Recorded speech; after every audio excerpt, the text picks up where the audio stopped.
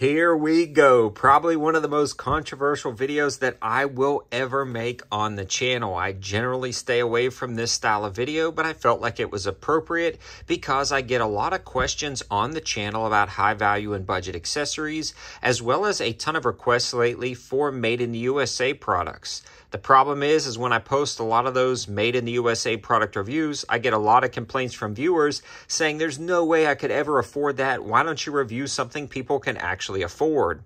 When I review something people can actually afford, people say, hey, this is a bunch of made in China garbage. Quit reviewing this stuff and review some made in the USA products. And it goes back and forth. And to be honest, I'm going to continue to review things at the entry level for people just getting into the hobby, whether it be something like optics, knives, or flashlights. And I'm also going to review top-tier premium items like made in USA or even made in other countries like Japan and a few others. So it's a wide variety on this channel, and I'm not really going to change anything. I just wanted to dig a little bit deeper and explain the differences between made in China, made in other countries, as well as made in the good old United States of America.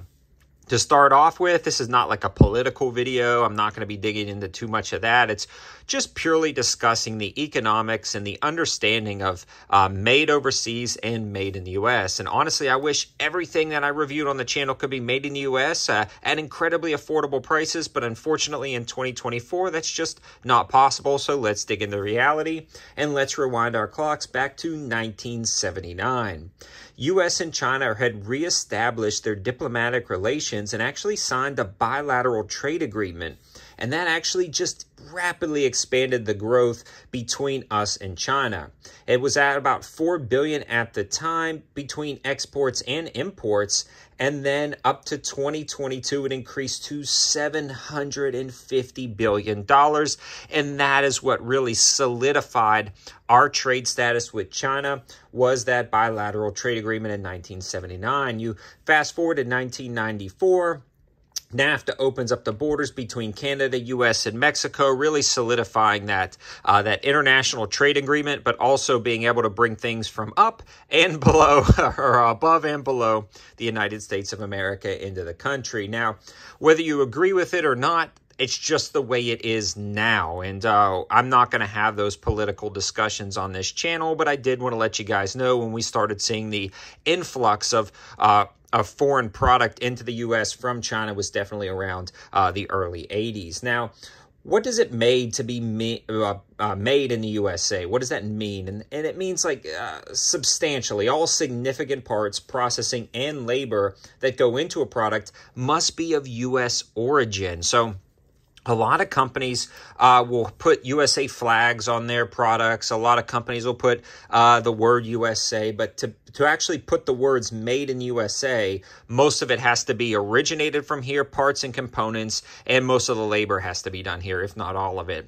Now, assembled in the USA is different. Those parts can be manufactured elsewhere, shipped to the United States of America, and then most of the assembly work is done here. Now, that kind of excludes basic assembly work like screwdriver. It has to be some fitment, some customization, some adaptation of that, and every single product is different, but assembled in the USA is going to definitely be different than made in the USA because a lot of those parts and components are going to be made elsewhere. And then there's simply things like this, my 704 tactical knife, right there on the side, made in China. I don't try to hide the fact that a lot of the products I review are made in China. It just is what it is when it comes to entry-level products. Now, where do I go from here in this video? I want to talk a little bit about my experiences trying to source something in the U.S. on an engineering project that it's going to remain anonymous, but this was outside of my day job as a mechanical engineer. I was working on a side project with some other business partners, and I was tasked with sourcing different vendors to make our product. To remain confidential, I'm not going to say too much about it other than when I went to source the product in the U.S., I contacted a ton of different sheet metal vendors that I've been working on at a regular basis through my engineering job. All of them turned the project down. They said that's not something we do in the U.S. anymore.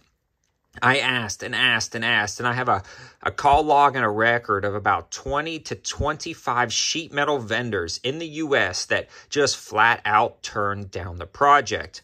Now, the product we were going to be selling was generally going to retail for right at about $150 US.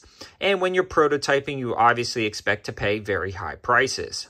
Our prototyping costs, when we finally found US vendors that would not guarantee production, just guarantee a prototype, was close to $100,000 for tooling just to see if it would work. Imagine a startup, just a mom and pop with a few dollars in the bank, trying to bridge that barrier of entry to compete with US sheet metal giants, and you have a $100,000 barrier to entry, let alone at the end of the $100,000, our cost of the product from the US would be $500 per product. That's at scale. That's after prototyping. That's after debts are paid back on equipment used. That's after everything. Our final cost on the product would be $500.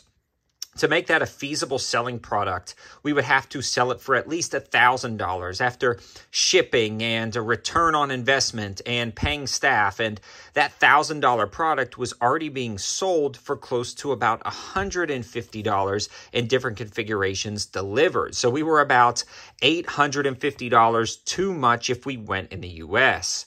When we went to China, the floodgates opened up. Manufacturers are ready, willing, and eager to do business with you, and the tooling cost was wrapped up into the product, and our landed product now can be sold for right at about $150. The startup cost was a 20th of what it was in the US. The product cost was a 10th or a 15th of what it was in the US.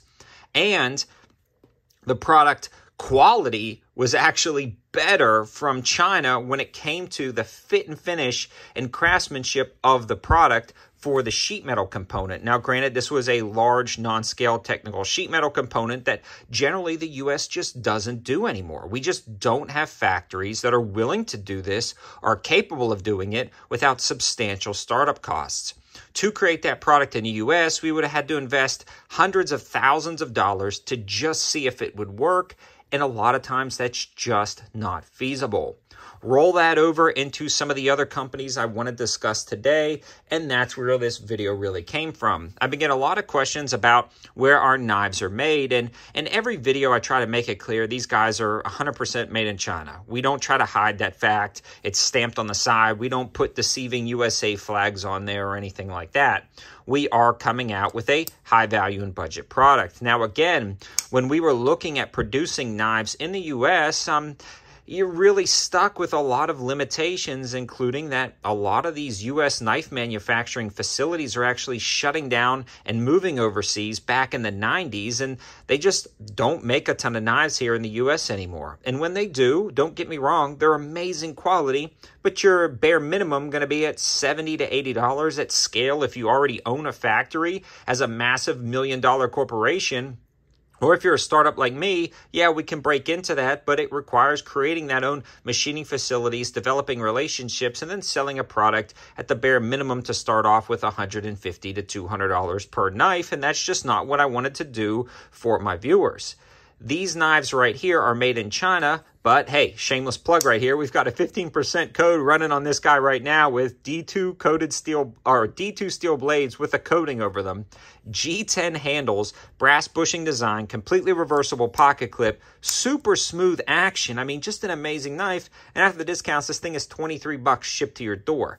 We can't do that if we make these in the US. We can only even get close to doing this when we're made in China and then freighting them over here. And even with export costs and import costs and all that stuff, we're still not making a ton of money. So you guys can see that for us, making the knives in China was the only feasible way to bring you guys a high-value product that actually worked. Now, I'm going to explore doing a U.S. knife production, but that takes a lot of startup costs, and I really like to break into that category. So if you guys have some suggestions of where I can start tooling and start sourcing USA-made knives, I would love to start digging into that to add to our company's collection. I just know they're going to be pretty expensive, and that's okay because there's a lot of good products out there. I'm also not trying to knock U.S. vendors. There is a ton of killer U.S. vendors on the market popping up every day, creating some amazing products, and I've worked with them in my day job for years. We have some great engineering outfitters in the United States of America. We have some great factories in the U.S. producing some amazing stuff. It's just a lot of stuff is stacked against them, and it's just hard to overcome a lot of those things. Now, there's also a distinction between a U.S.-based company like 704 Knives. This is a U.S. company. My business partners are in the U.S. Like, we are a U.S.-based company that sources our products from China. There's also Chinese companies that sell Chinese products, and then there's also other companies from outside the United States that source their products to China and then import them here into subsidiaries. So there's all different ways around it. But a lot of companies that I work with that do source their products from China, some can be Chinese companies and some can be U.S. companies sourcing their products from China. Another thing you may want to consider is a U.S. company may own the factory that's actually located in China or own part of the factory. And then sometimes factories are just contracted out. We contract from a company that makes knives for a lot of different large-scale knife companies on the market already. We don't own part of the factory. We're contracting out of that factory that makes them for everybody else. I don't believe any large knife company owns a stake in our particular knife factory that we're using. So just some interesting considerations there. Now, moving along and breaking out of the knives, I want to talk a little bit about optics. A lot of guys will say, hey, why don't you review like a US optic like Vortex? Well, I do. And when I review one of the U.S. produced like Vortex Razor, AGM Red Dots or something like that, they're like, that's way too expensive. Review one of Vortex Budget Optics. Well, those are going to be made overseas. Not all companies make all of their products in one location. They have factories scattered about. And this is not a knock to Vortex. Again, I'm making my knives in China. This is just an understanding that each product can be made in different locations. If you're looking at companies that make a lot of their optics here in the U.S., you can find EOTech, Leopold, Nightforce, Steiner, Trijicon, and U.S. Optics, but some of those companies also have their entry-level models being made overseas, and you can't really tell the difference. I mean, you can definitely look in and dig and see where they're made, but a lot of those companies are relying off their reputations of being a U.S.-made product, whereas some of their entry-level products are actually made overseas, and it can be deceiving to some people. I'm not saying they're trying to deceive people by any means. That's not what I'm saying. I'm just saying my viewers may be a little bit confused when they think there's very affordable U.S. optics on the market. I review a lot of high value and budget optics, and primarily they are made overseas in China. Even the next tier up, the more premium options, a lot of them will have Japanese glass or made in Japan. Those are absolutely amazing optics, but they're not made here. And you can grab some Nightforces for $2 or $3 grand that are made in the USA. And I would encourage you guys to do that. There's some absolutely amazing products. But when I review a Nightforce on the channel, or I review a top tier Leopold that's made in the USA, my entire comment section acts like I am the worst person in the world for reviewing a product that my viewers can't afford. So it's definitely a give and take.